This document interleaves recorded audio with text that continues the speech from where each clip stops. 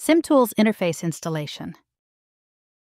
By dragging and dropping the interface zip, it is possible to install the new interface. SimTool will restart itself. Press the menu icon and then the interface setup. Now is possible to choose the newly installed interface.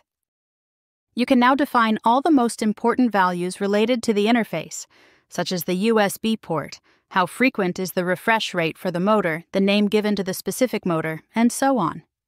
You can save the specific setup and replicate the process for multiple axes, using all the interfaces at your disposal, reaching in this way the control of 6 motors.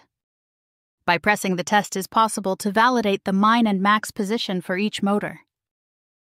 Now, with a mouse over and pressing the proper icon, it is possible to enter the motion setting menu.